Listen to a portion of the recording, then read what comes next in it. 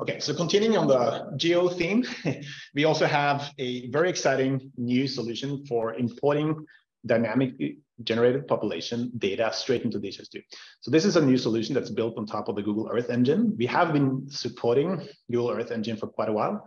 It's essentially a vast catalog of geospatial data that's available and made available by Google. So in 239, we can now basically generate and import population data dynamically for DHIS2 OrgAnyNets. This is dynamically calculated in real time in Earth Engine based on the roll-pop data sets. So it essentially works by uploading the DHIS2 OrgAnyNets with the geometry associated with the OrgAnyNets. And then Earth Engine will look at the geometries and then basically calculate the population data in real time based on those geometries, based on the roll-pop data sets. And once Earth Engine is done computing those numbers, we can then import them back into DHIS2 as raw data. So we can take it back into DHIS2 as normal data elements and data values. And this is quite powerful because, of course, then it allows for use in indicators, in analytics, in dashboards, in maps, and every other wonderful thing you can do with DHIS2. So once again, if you don't have reliable population data, or you would like to have kind of a second set of population data, you can now automatically calculate this in Earth Engine. Yeah.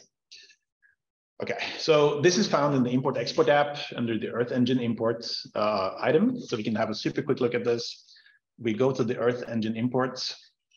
We can select data set. We support the population and population age group separated data set. We do also plan to add more data sets.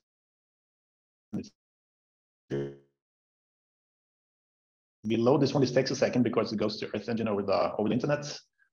So it takes a couple of seconds. You can select the year, so whatever census or population data set you would like to use, and we can then say I would like to import this for the chieftain level or the district level, and we can say use associated geometry, which means do you want to use the default geometry for the OrgAnyNet, or do you want to use one of those attributes of GeoJSON type as we talked about. So we can say none, and then we can decide which data element to use for this. So we can say I would like to import this data for the population data element from Earth Engine, which is kind of a made-up name, but you can have multiple sets of population data now in DHIS2. We can then preview. This takes a while. I'm not going to click this now, but then you can preview and then import this data straight into DHIS2. Check it out. Quite cool, and we hope you will find this useful.